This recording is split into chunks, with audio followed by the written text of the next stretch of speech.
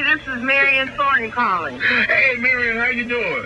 I'm doing fantastic. What you got to share with us? I'm so excited to tell you that we're opening the show, Death of a Salesman, this Friday night, March the 8th. Runs through March 17th at the Epic Center. Sydney Ellis is playing Willie Loman, and I'm playing his wife, Linda Loman, and Buddy Hannah's the director, so we are very excited to be opening. This show is going to be fantastic.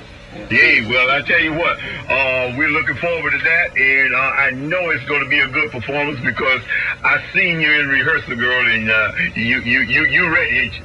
I'm ready. I'm ready to go. All right, you ready to go. Now, when is this opening?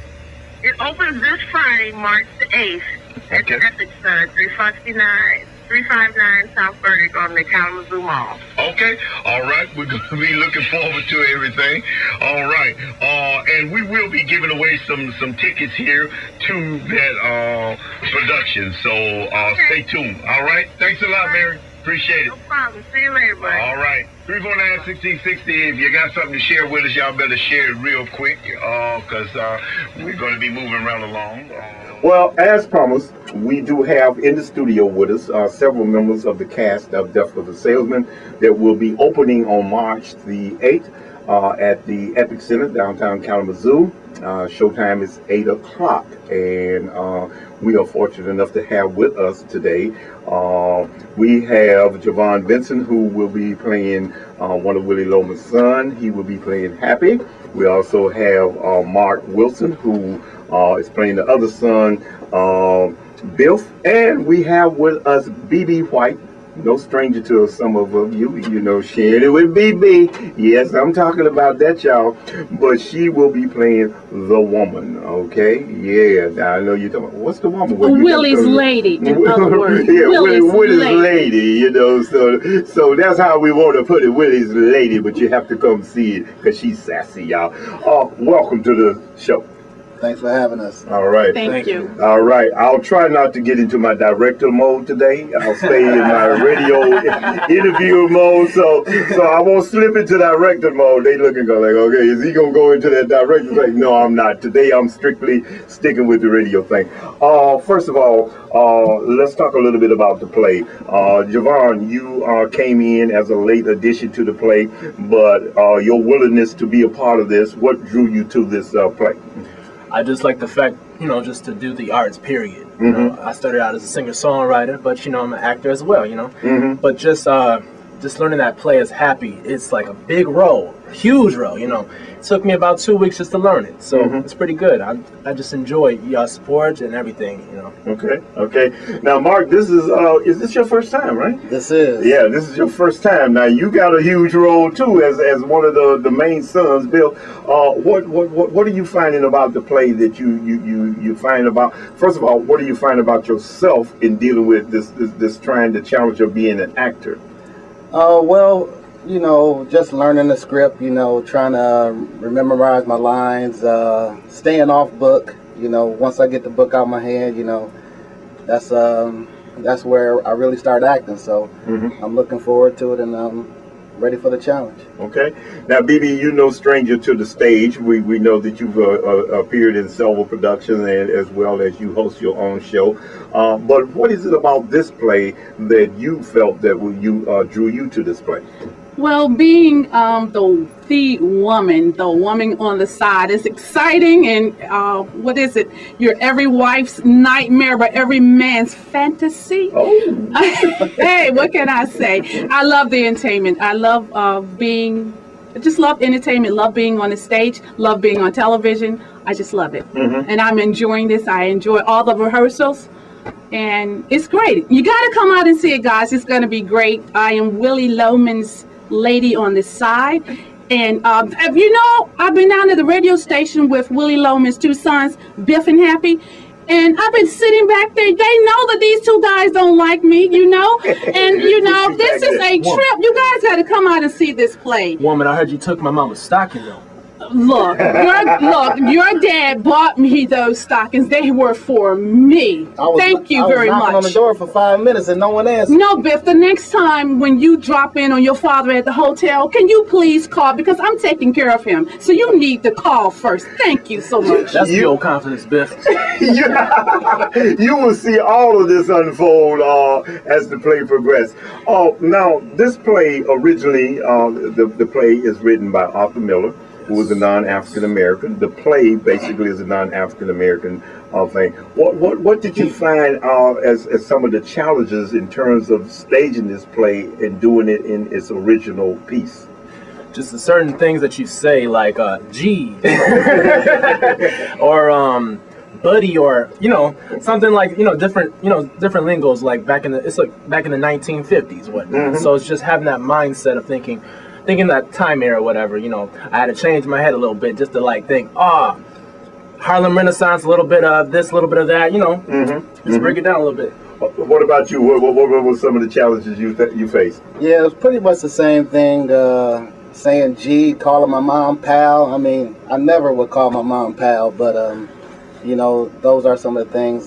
Just the way I, pretty much just the talking.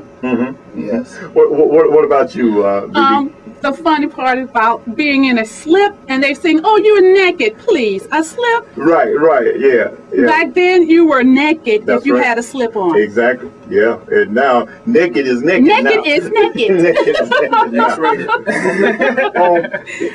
In terms of the entire cast itself, I know you start out not knowing people and you start out working with them and everything, but over the period of time, how have you felt the cast has come together, and how you feel about the cast?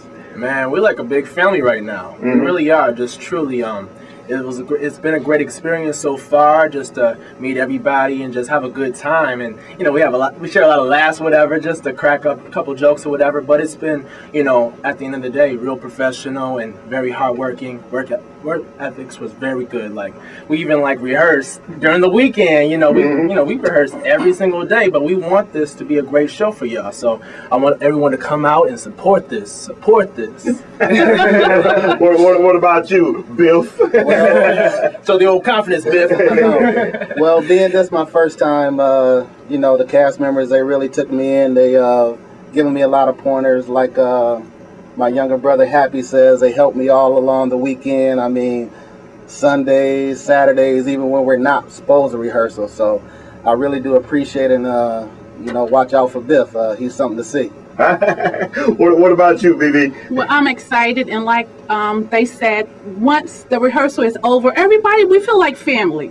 That's right. Tomorrow we're going to eat together. We're going to have dinner together, so it's exciting. And even though Willie Loman's sons don't like me, I really love these guys, I really love these guys, Where my mama's stockings? Wow.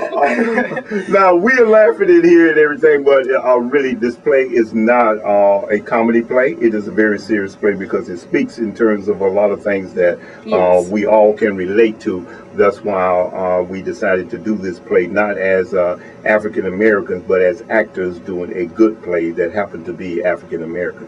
Okay, let's talk about the director a little bit. No, buddy.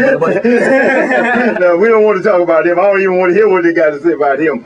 But in closing, what would you like to say to the people about the play or anything related to the play? Come through, support.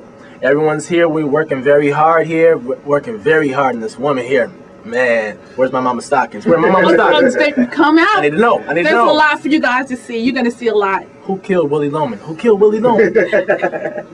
One other thing, we like everyone says, we've been putting in a lot of hard work.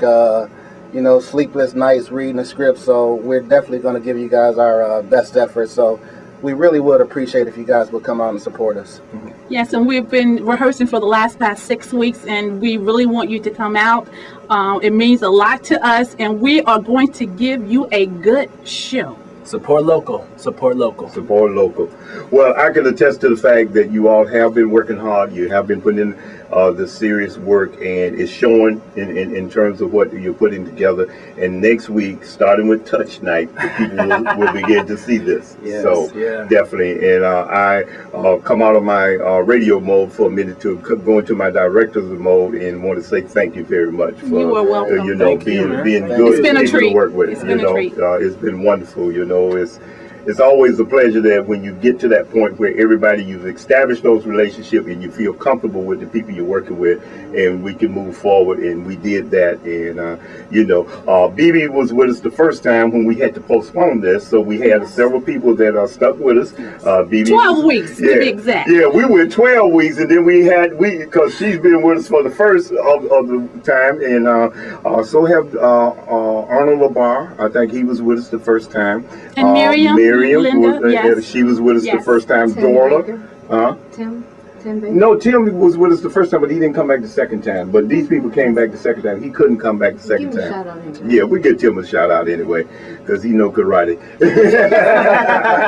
But some of the other cast members are Sid Ellis in the lead role, Marion Thornton in the lead role of Linda. Then we have Dorla Bonner, who is the Miss Forsyth. Miss Forsyth. Yes.